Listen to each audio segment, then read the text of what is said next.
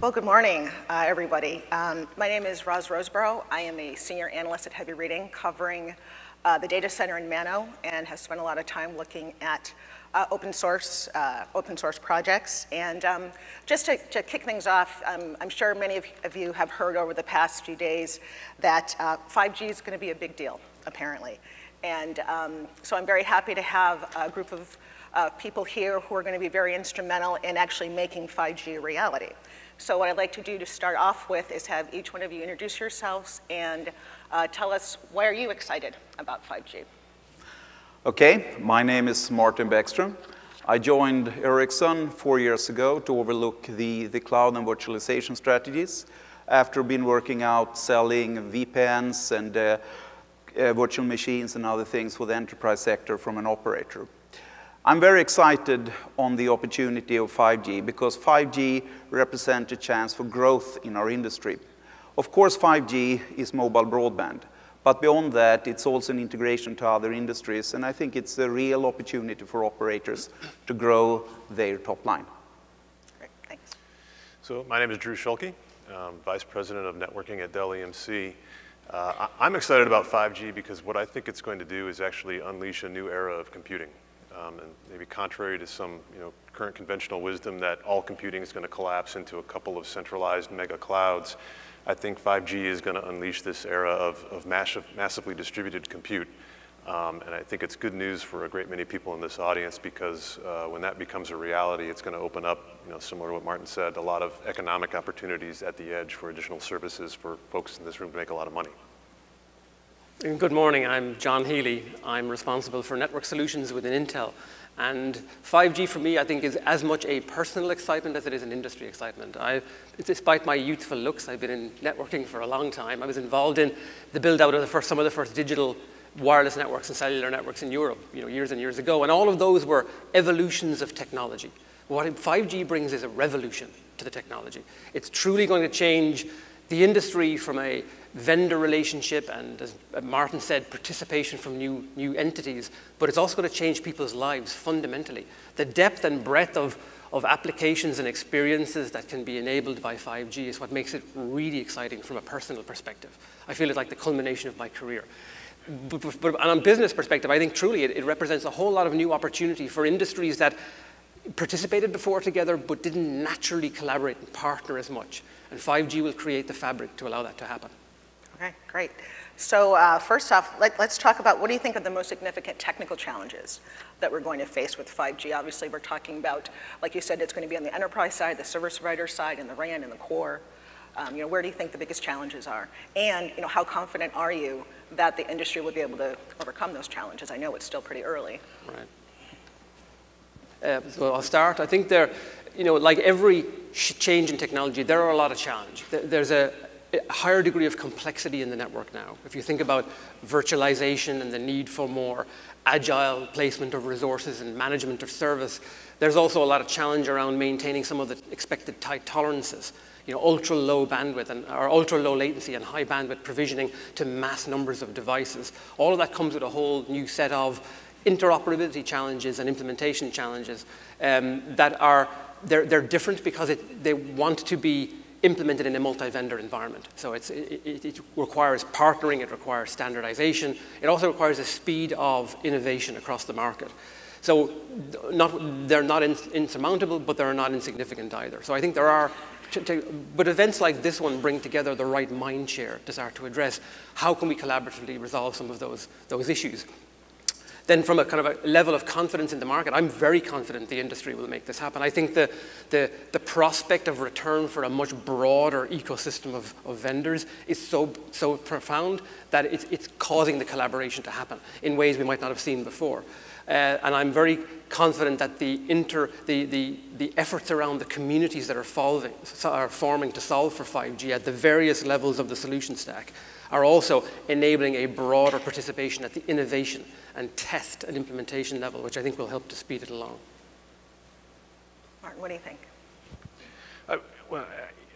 I might go so far as to say I don't know if there's any technical challenges that come to mind. I think, to me, what really jumps out is For 5G to be successful, the current efforts that we have going in terms of disaggregating the stack and decoupling function and location are an absolute prerequisite. And to me, much of what we need to do to make 5G successful is going to become apparent as we get more of this current model deployed and into production. We don't know what we don't know yet.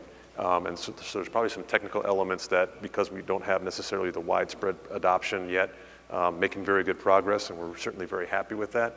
I think the biggest technical challenges we haven't seen yet. Interesting. Martin?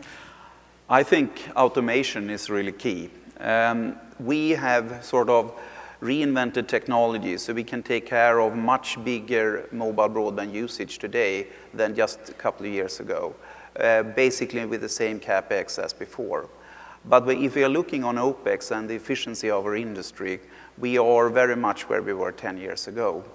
And what we do today, mobile broadband, will just be one portion of what we do. So automation of what we do today and a much higher productivity, also in handling our networks, rolling out, commissioning them, is absolutely key to also have the capabilities to do the network slices and integration with other industry, which is key to growth.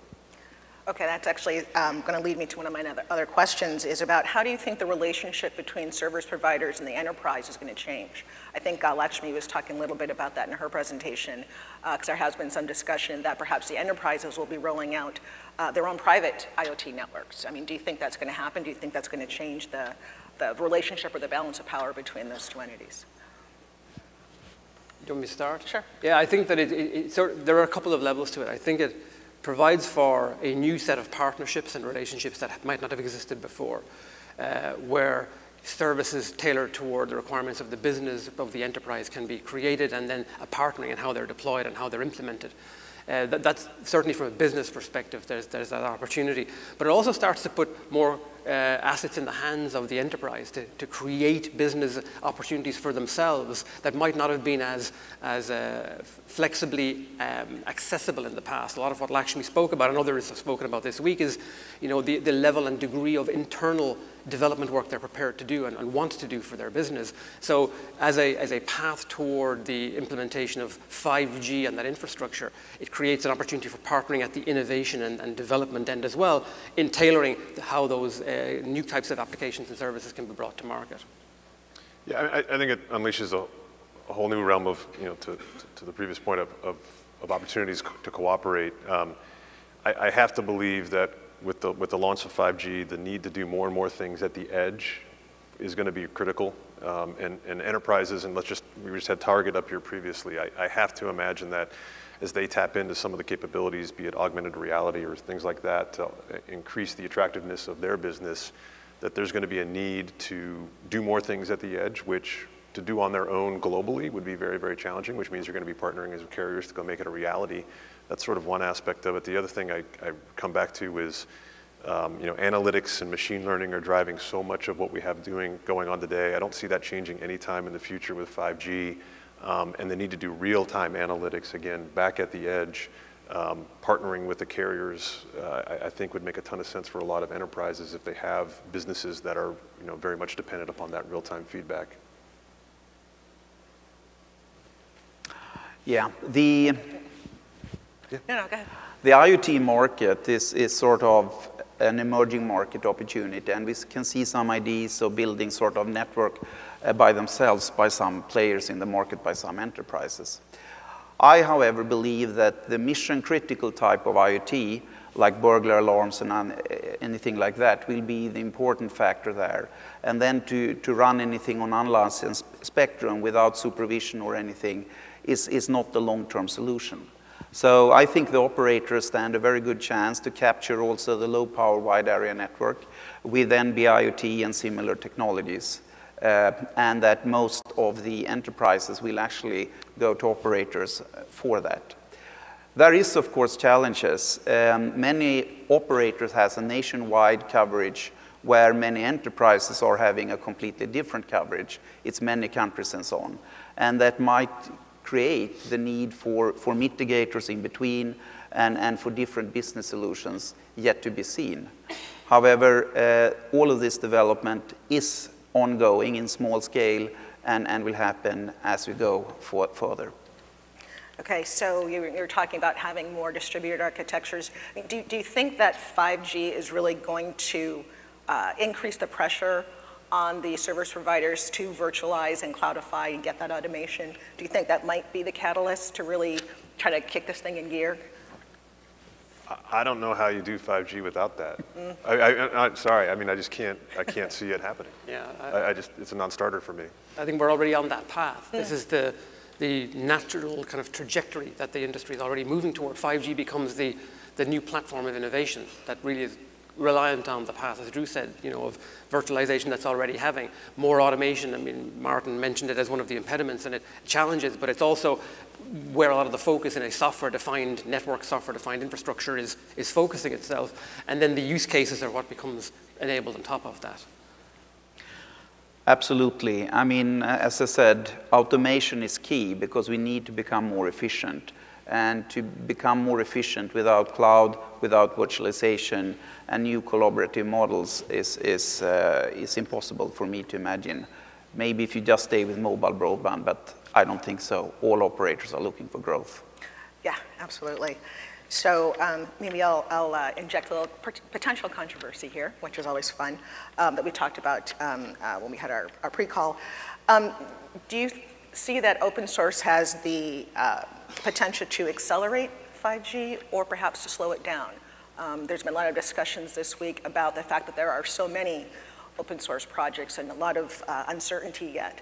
And then we're throwing this whole new business model and whole new types of competition and things into the mix. Do you think open source is going to help accelerate that whole process, or do you think it could actually slow things down? And I'm hoping that you don't agree. So all of these concepts have potential to do a number of things. Good question, because it has the potential to do both. However, the experience, and this is, from our purview, our lens of the world, the experience has been that the benefit of an open source approach from a broadening of lowering of barrier to participation, broadening of the innovation that's invited in, and the sharing of the load, frankly, has tremendous value to move an agenda forward for a market. What's a little bit unique about the network and open source in the network, and it really started with NFV in many ways, and all the work we've seen through other efforts like OPNFV and all of the various consortia and communities that have evolved around it, is that it has brought bringing together a mindset that didn't necessarily naturally collaborate across a market with entities that weren't participating in their sandbox at that time. So that's good. That's a very important thing. It's happened. I think we've made as much progress as we've seen because of that in many ways. But it also has the risk of fragmenting multiple communities looking at the same problem from slightly different perspectives and not gravitating towards a standard implementation in a way that would be mutually beneficial. I think we're going through still some of those growing pains, to be honest. But I do believe fundamentally it has the potential to accelerate rather than decelerate. We have to be, collectively very mindful that we're aware of the risk and that we're navigating in the right direction. But I think the benefit is going to be, continue to accelerate because it brings new parties in that are materially part of what kind of applications developed on top, what type of services developed on top, and with domain expertise as each of the verticals, whether you're in industrial or in retail, like we saw from Target, or in healthcare or in insurance, all of those have a value to bring, and the participation of their own ecosystem is more facilitated through open source. I think it's a somewhat complicated question to answer, and let me explain why. I view open source as there's a problem that affects the community, and there's no real good reason for all of us to go solve it, the exact same way, right? So the value in terms of what we have going on in this move to virtualize and software-define the network, I think, comes from disaggregating the stack into a known set of components and then making that incredibly flexible. There are open source elements that can play into each one of those components, and some out there are very, very compelling. And if you're a carrier and you're trying to get to 5G fast, and that works for you, grab it, integrate it, start stitching that together, and put that flexible architecture out there. At the same time, sometimes I get the sense, certainly coming to events like this, you'll go to a couple of different sessions, and there's one that comes to mind this week. somebody put up their vision for how they were going to get to the virtualized network, and it was this, kind of logo slide of all these different open source projects that were going to get them there. Different levels of maturity of them. Some of them were sort of competing with one another, and sometimes in the midst of these big changes, you can sort of kind of grab onto that pure open source ethos and kind of say, well, this is my goal, is to go do all this. I'd say that certainly is noble, and do it where it makes sense, but every now and then there might be a commercial off-the-shelf product that you can fit into one of those layers that doesn't inherently limit your flexibility. That might make you move faster, right? And so we talked about accelerating, decelerating. So I'd say, you got to look at it and make wise decisions. Open source can accelerate in a great many places, but don't go in kind of with a religious view. Let me just put one example up. And it wasn't a carrier, but 2 nights ago, Amadeus was up here kind of walking through their vision for how they virtualized their network and moved to this software-defined environment. Took advantage of a great many open source projects if you went through the slide. But they also, if you noticed, they grabbed a couple of commercial off-the-shelf solutions along the way, and they've got a very capable solution in production today. So I think it's just about making smart decisions as you go through. And so my point is, yes, it can accelerate it, but being almost too ambitious about it could be a decelerator for you at the same time. Right. I think there are values that are important for telecom that needs to be honored within open source. It is things like vendor interoperability and backwards compatibility. Write-off times in telecom is at large much longer than in other industries. And we should also remember that this world consists of some 650 operators, where not everyone yet has learned what serverless really is. So if the pace of technology and changes is too fast, and if there is no backwards compatibility, no vendor interoperability, the risk is that a lot of operators that doesn't have the same capabilities as the tier 1 operators in the US or in China are capable of actually will not invest. So for open source to become fully relevant in telecom, so we can take all the good things out of the higher innovation pace and so on, also the values of backwards compatibility and vendor interoperability needs to be honored and worked upon in the open source community. It's interesting you say that, because I had a conversation with somebody about that this week. I think it might have been someone from OpenStack.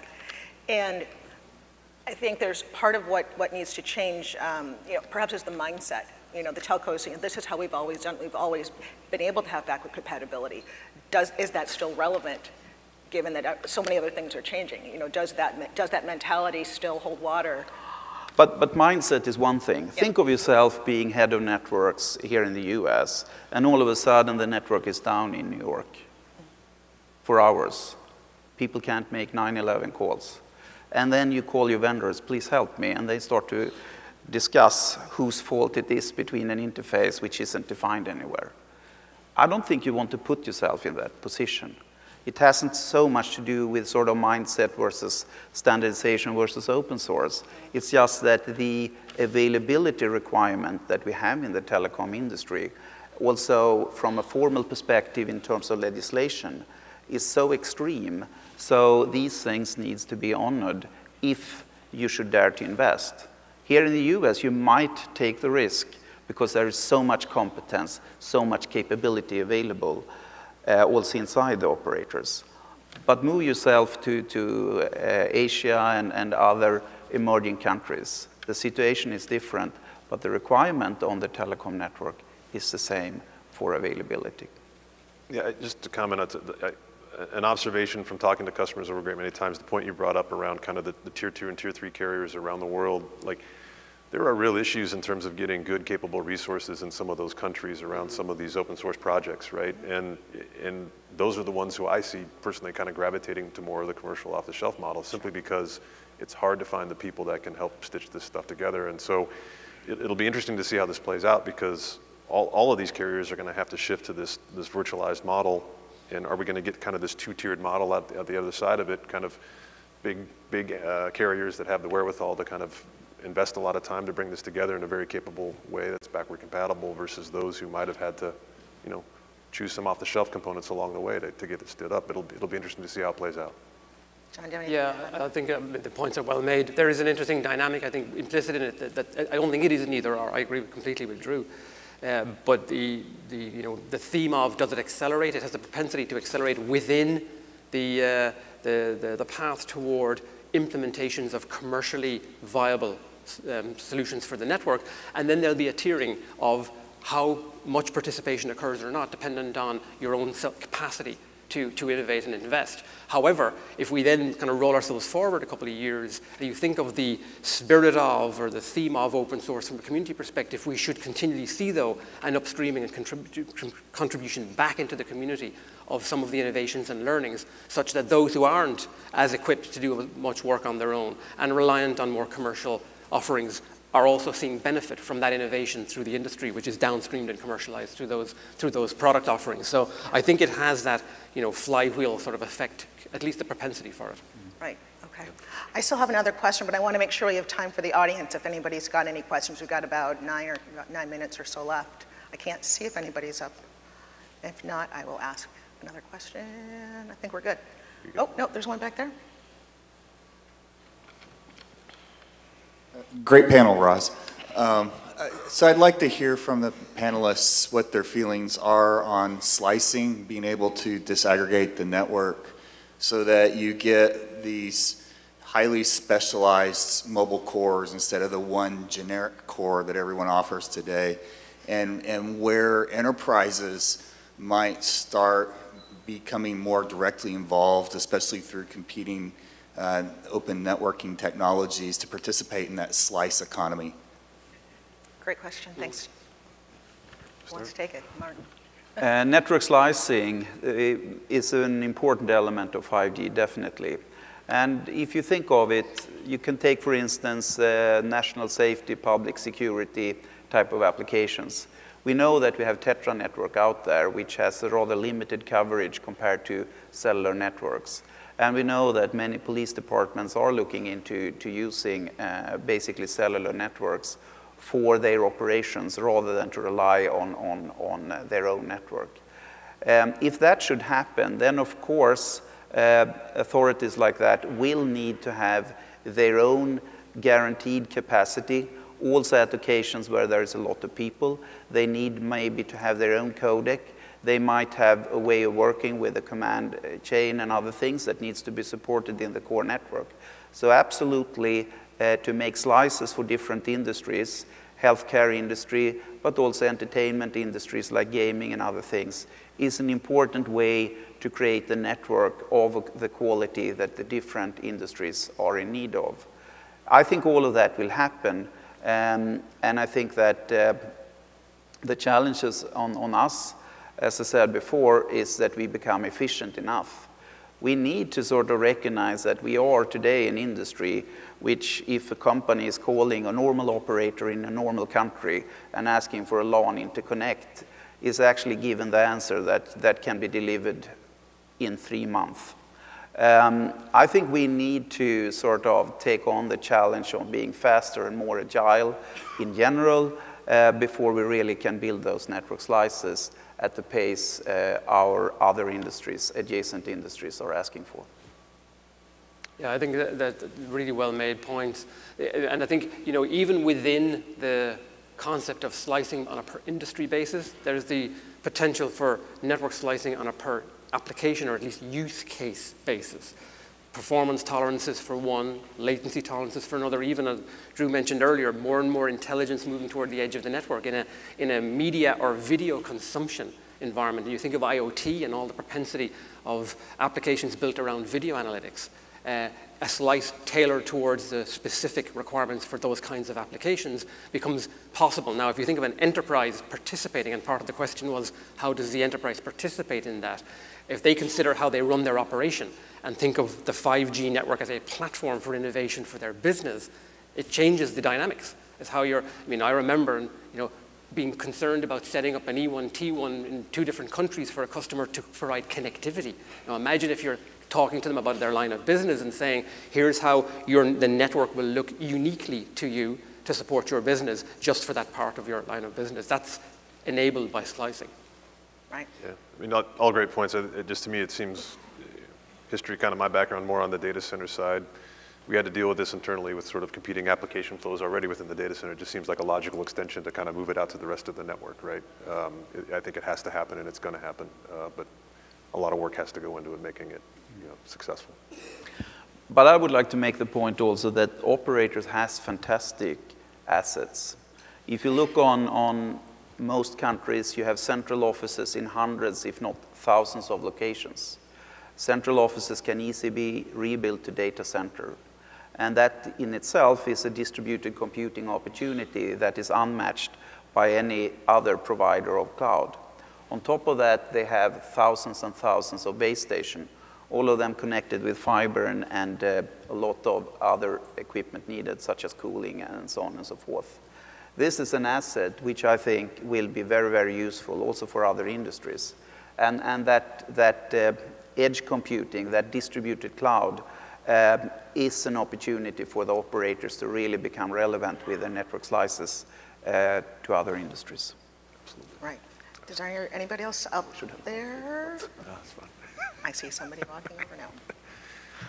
Yeah, so on the back of that, 5G has been led by conversations around use cases and business models. So it's very expensive to provide ultra-low latency in 5G networks. So the question is, looking back on history, in voice-centric networks, we got used to paying for minutes and for messages on SMS, and in 3 and 4G networks, they got used to paying for bandwidth.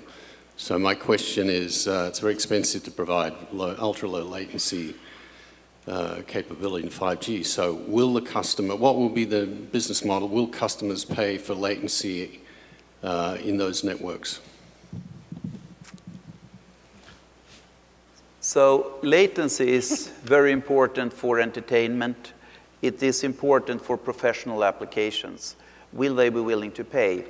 I think we had a lot of discussions when we moved from 3G to LTE with, for instance, WiMAX, where it was said and stated that the cost level of cellular networks wouldn't really allow for mobile data usage, for mobile broadband. The cost levels today means that you can find operators in this world that sits with an ARPU between $5 and $10 and are looking at an EBITDA over 60%.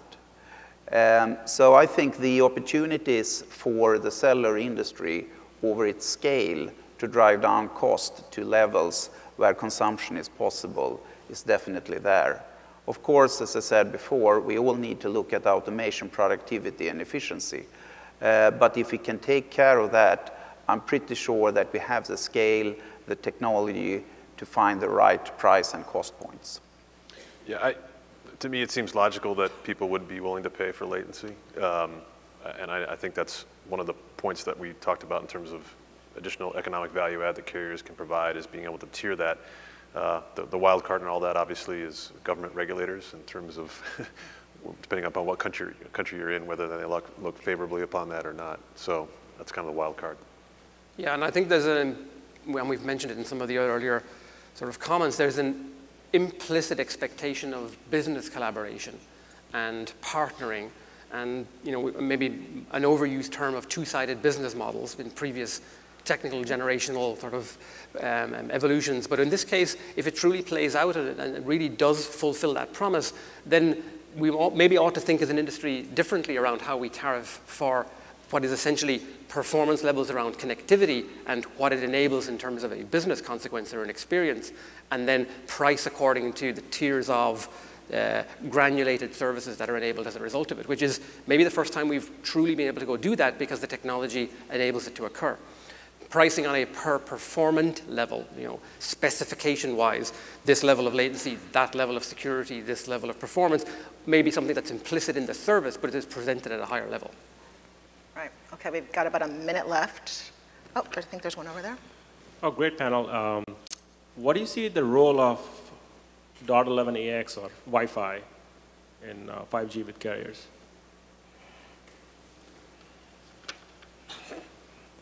See the role of Wi-Fi for the carriers. I think so. It really becomes a question of which technology is best suited for the application to be supported, and where is there mutual inclusivity between them, and where is there an exclusivity. When you consider the breadth of, the density and breadth of support that 5G brings for the carriers or the comm service providers specifically, it presents a tremendous opportunity for fully automated end-to-end service provisioning, and really is, you've seen in some of the sessions this week, a sort of data center through network down to application continuum of flexible provisioning, intelligence, and management of the service. That does not mean that there isn't a role to be played for connectivity around Wi-Fi because of what it provides, but it's a different set of parameters around what's enabled in that way. So I don't see them as mutually exclusive efforts. It's more of how one is positioned and used relative to the other for the applications that it's supporting. Yeah, I don't see them as mutually exclusive either, but I certainly expect to see 5G to put pressure on Wi-Fi. Like all our views in terms of where we see that market going, yes, it will come in and supplant Wi-Fi in certain use cases. Yeah. 5G will enable millimeter wave bands, 28 gigahertz and other things, and will unleash a lot of capacity. On top of that, also the PAN, personal area network, for the local communities, which means that I'm pretty sure that it will put the pressure on Wi-Fi for a number of use cases, even if Wi-Fi, of course, is here to stay. Great. Well, thanks. That's our time. And I'd like to thank our panelists. Thanks very much. Thank you.